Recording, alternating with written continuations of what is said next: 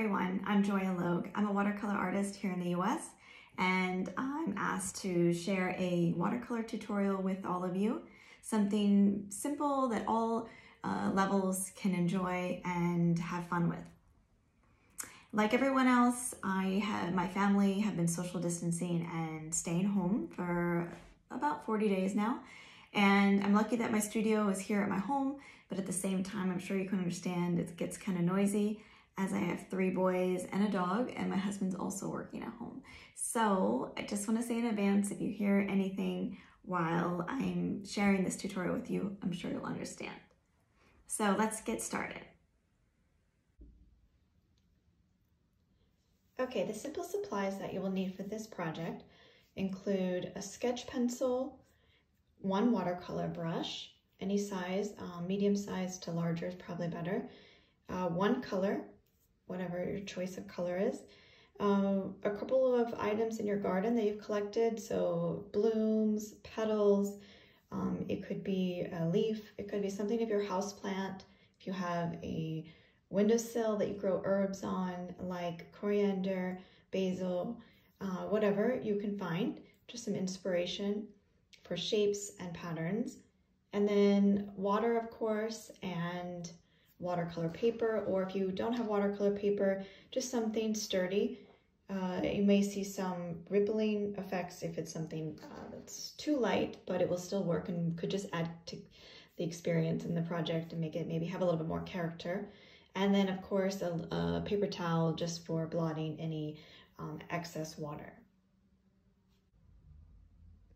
So earlier this morning, I was walking around my garden gathering up some fallen blooms and leaves. I even picked up some coriander from my kitchen and was playing around with creating some patterns with nature. And this is something I tend to do in my watercolor art, is that I don't always paint everything so literally and in a realistic form. Many times I'm just drawing inspiration either by the shapes or the colors or the patterns that I create. So what I have here is just my watercolor paper laid down with, I have taped it off. You can, if you have artist tape or painter's tape or masking tape, you can tape it off. That just gives it a clean edge and keeps that watercolor paper from bubbling up too much.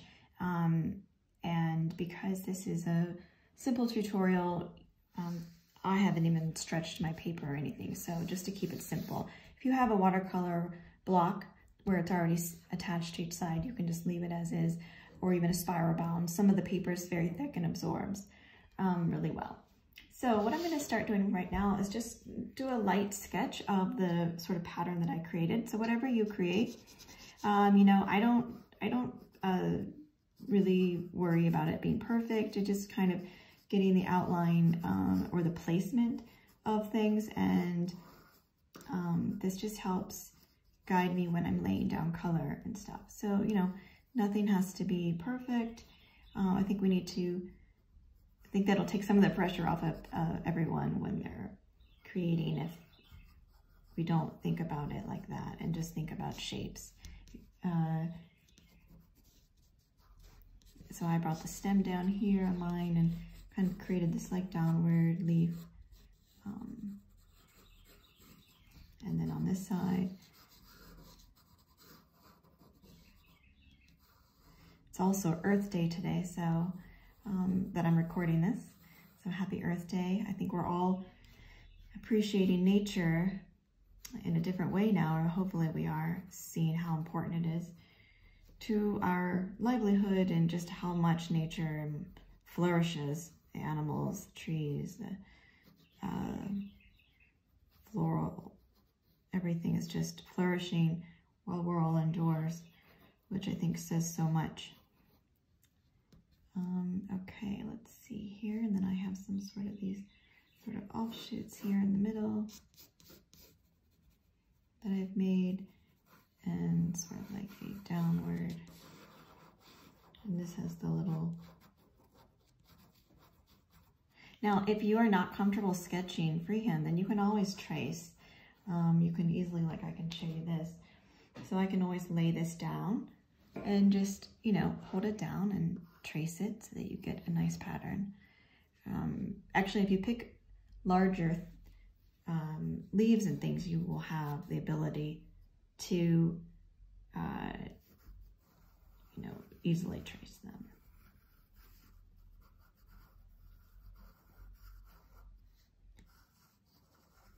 And this is that final petal, which I've just kind of done the shape wrong, but you can also have an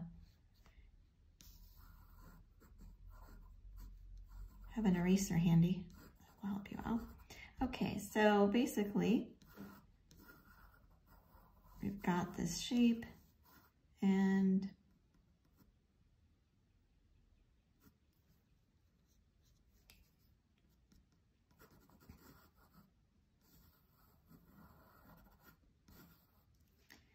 so I've made this little motif here, and now we're going to get started painting. Okay, so the feeling that I'm going for with this is a little bit graphic, and I have chosen to do a simple black and white painting. So I'm using black pigmented watercolor paint and water. And first what I like to do is I like to put a little bit of color down where we've, you know, basically, I'm gonna pull over this.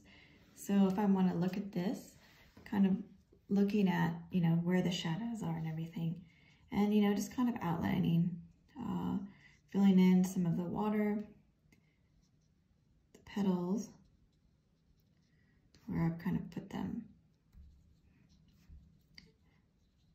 My biggest tip with watercolor is to use a lot of water. At least in the beginning, it should move very easily, and I think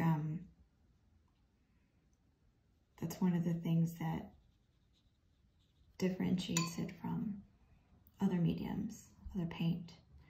So I'm not really worrying about defining this too much right now, because we will do that as it dries. So then the, you know, there's some little details here that we can put in later. So I'm just gonna kind of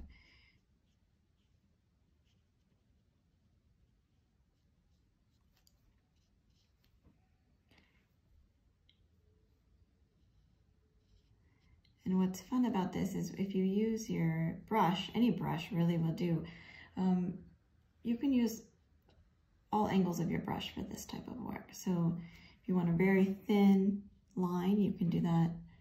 And if you want a very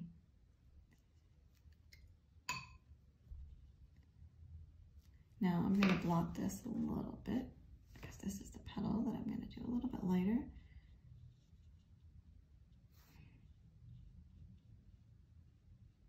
And you can bring it up to a point like this. And then same thing with the other side.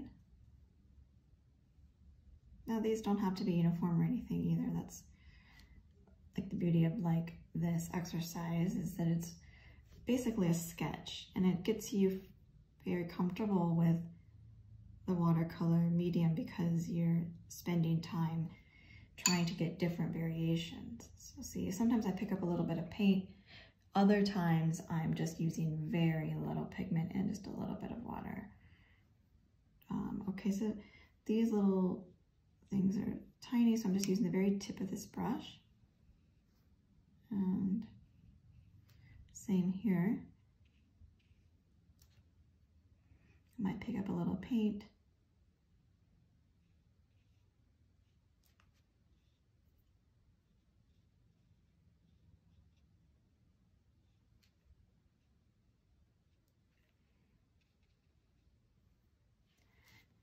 This to the side.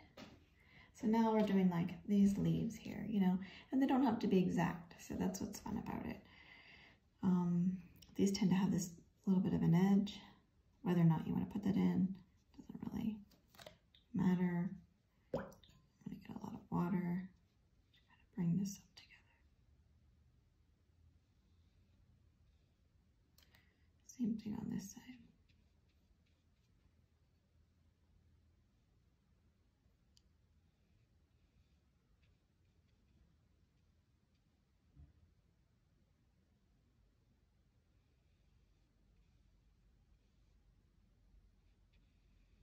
think the beauty of it is making it a little bit different on each side, actually.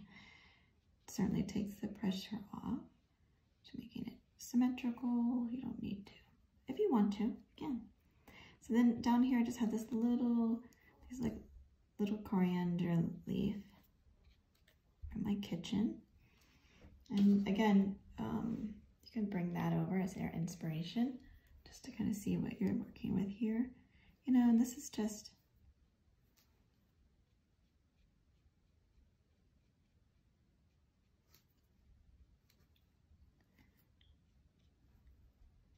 actually, you could do this with your children too. They might, I know my kids would love to do this.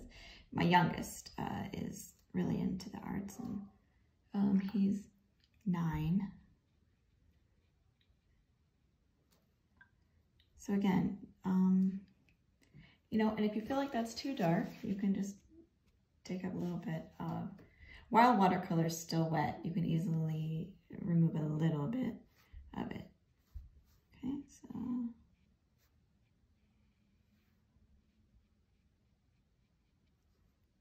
And if we want to add a little bit of the detail there, we can.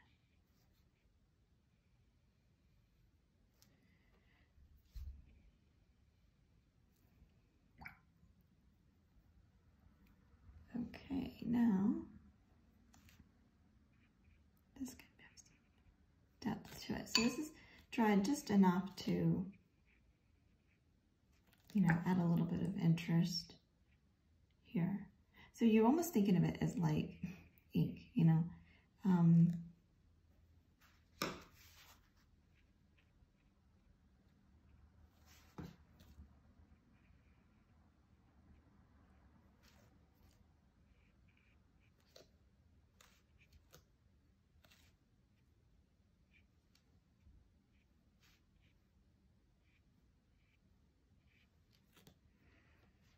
And then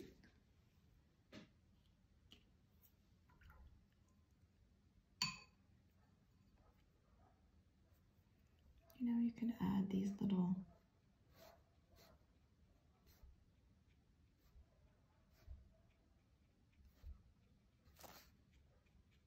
it's actually a kind of a fun way to commemorate your garden, where you're at and which season or what herbs you're growing, or, you know, anything really. I mean, you could just do all sorts of interesting things.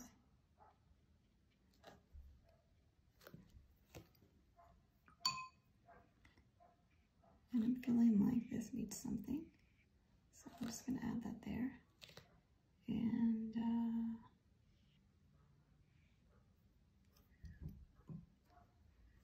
okay.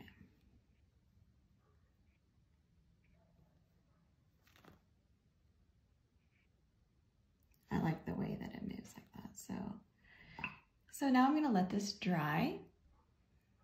And then once it's dry, we'll do a bit of a wash in the background just to set the painting off. You could keep it white like this if you want, but I'm gonna let it dry and then maybe add either a dark backdrop or just a light gray wash.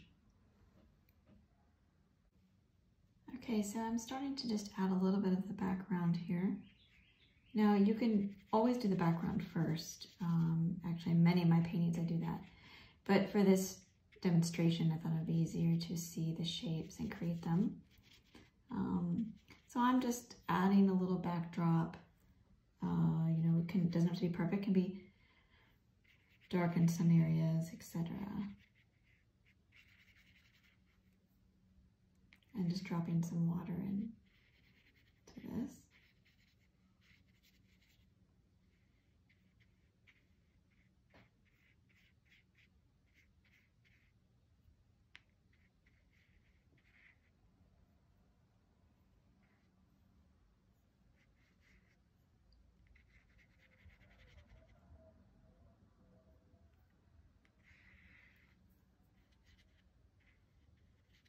Maybe dark on one side.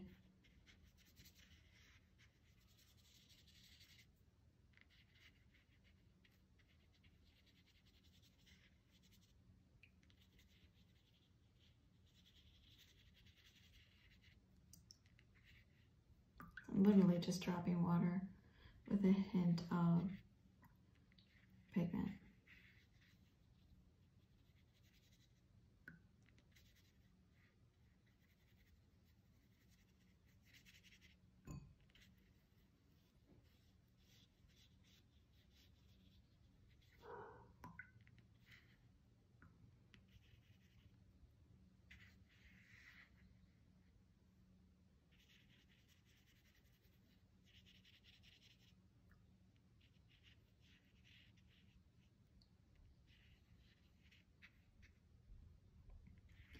I like that it has sort of like this old feeling to it.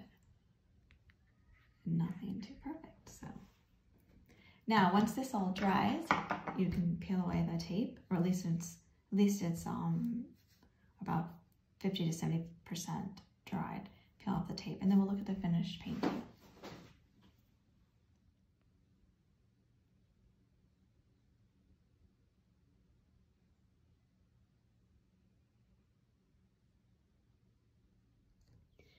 Okay, here's the finished painting. So everything is dried and I've removed the painter's tape.